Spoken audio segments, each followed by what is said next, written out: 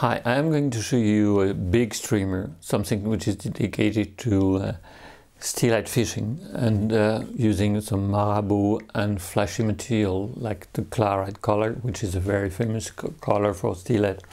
I call it MP 2802, and you can find all the tool requested on that page and all the material requested to tie that fly. It's a very funny way of and very quick way to tie. You take some of those fleshy material, claret. You will put that directly on the table clip. So maybe this will be enough for one fly. So you put it on the large magic tool. This is the magic tool Magnum. You spread it all around like this, and then you use marabou feather to incorporate.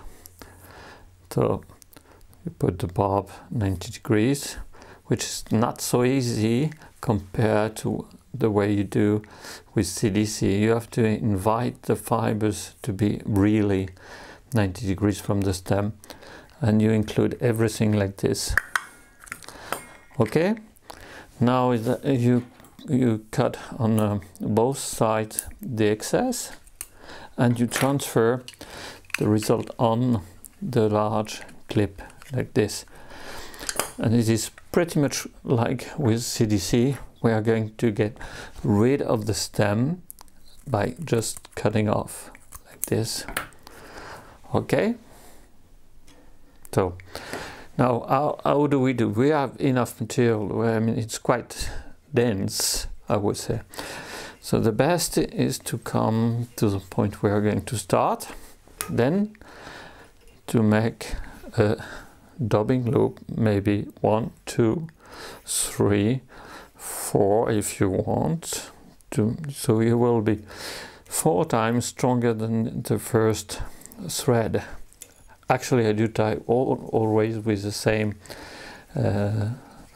thread for all the tying, whether I use it simple, double or triple. You open your twister and you are going to put all together like this.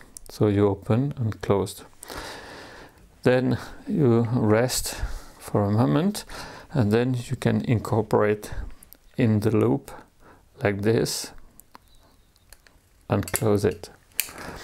Be careful at this time because everything can fall.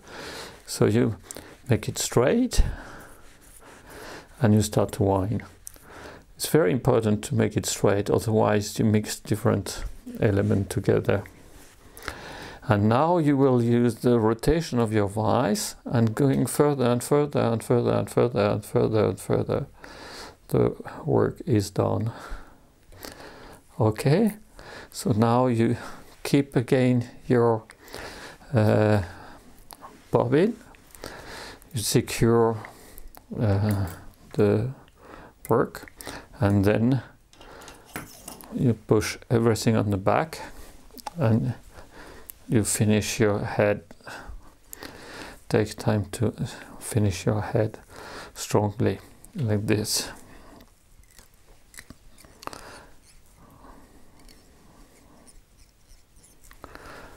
So I like it very much because you have a lot of movement in that pattern, and it's quite quick to tie as well.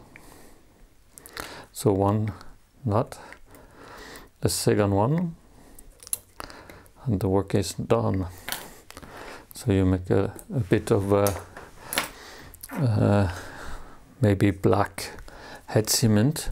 Use this part of the stacker if some barbs seems to be mixed together.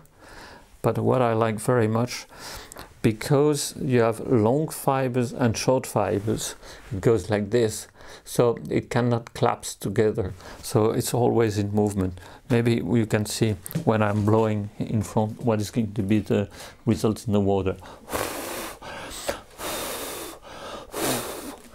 So it will never collapse because it's quite dense in between each fibers, so it will be really moving all the time in the water.